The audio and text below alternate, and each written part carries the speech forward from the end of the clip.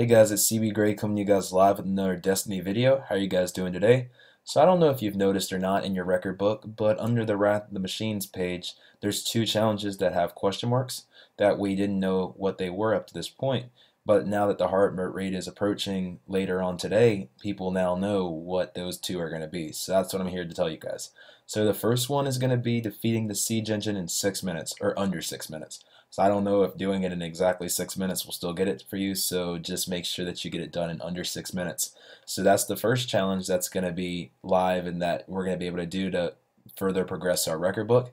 And then the second thing is just completing the raid on heroic mode, so just killing Axis at the end. Like, that's pretty self-explanatory.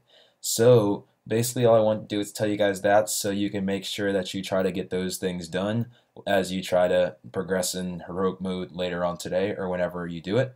So that's really all I wanted to touch on. I just wanted to keep you guys up to date on what was going on. So let me know your progress of the raid later today. Let me know anything else or any questions, comments, or concerns that you might have. And with that, guys, I'm going to talk to you guys on the next Destiny video. Thanks. I love you guys.